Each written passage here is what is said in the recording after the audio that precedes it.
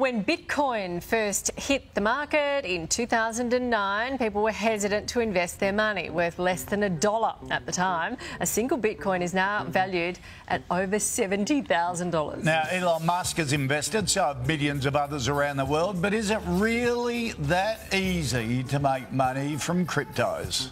Bitcoin. Did anyone read that article about Bitcoin I sent you? It's the currency that has the world talking, but while most people know the name, knowing how it works is a different story. Bitcoin is essentially digital gold. It's a way to store value. It's a way to keep and preserve your wealth for the long term. Bitcoin is a form of cryptocurrency invented in 2008 by an unknown person or group using the name Satoshi Nakamoto. Cryptocurrency is just the name given to digital money and digital assets that are hosted on decentralized networks like blockchains. There's that other term you might have heard. So what is blockchain technology? It's a way for storing information and a way of transferring value digitally without using an intermediary, like using a bank or a custodian or an escrow agent.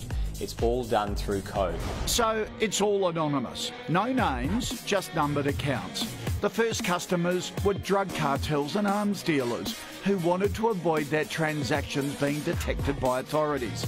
And that's what made so many people hesitant to buy Bitcoin in the first place. But 12 years on, and opinions have changed. We're seeing traditional investments like banks really fall out of favour. Property for millennials obviously is far out of reach. Gold, well, that's the analogue, that's the old way of storing value. Just like shares in a company, there are also a limited number of Bitcoin, 21 million to be exact, but they won't be released entirely until 2024. Currently, there are around 18 million available. When you're buying Bitcoin fresh off the open market, you're actually buying that off another seller, another holder that did have Bitcoin. Frankly, I have no idea whether cryptocurrencies are the greatest investment ever or the greatest financial scam of a generation. When I invest, I ask myself three questions.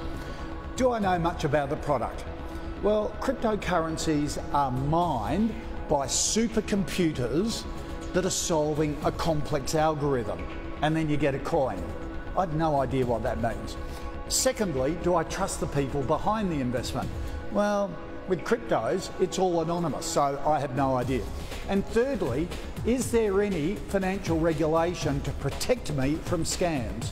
Again, cryptocurrencies fall outside the financial system. There's none of that. So for me, cryptos are just a no-go. Our corporate watchdog ASX says they are highly speculative investments, are mostly unregulated, and the chance of losing your investment is high.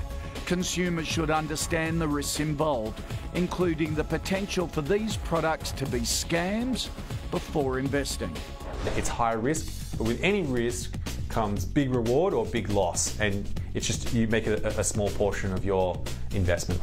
And at more than $70,000 a pop, most Aussies can only afford to buy a fraction of one Bitcoin. It's prompted some to look at the thousands of other cryptocurrencies on the market. Ethereum is one of the big ones. It's a network that runs on blockchain like Bitcoin, and it's decentralized, meaning its cryptocurrency, called Ether, is not issued or regulated by a central bank or other authority. Next is Tether. It's another blockchain-based cryptocurrency, and its coins backed by traditional money like the dollar or the euro. And then there's Ripple or XRP. It doesn't use blockchain to verify transactions. If cryptocurrency sounds like the right investment for you, the first step is to choose a certified online exchange or trading platform like CoinSpot or Coinbase, Independent Reserve or BTC Markets.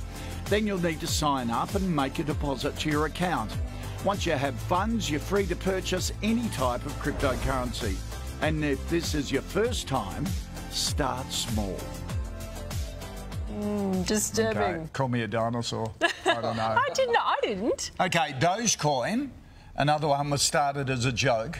then went through the roof in value. Elon Musk made fun of it on Saturday Night Live on Saturday night. Since Saturday night, it's dropped 35%. Oh, well, he might. Not for me. So if someone talks it up next week, it might go up. Oh, yeah. That's called market manipulation. Right.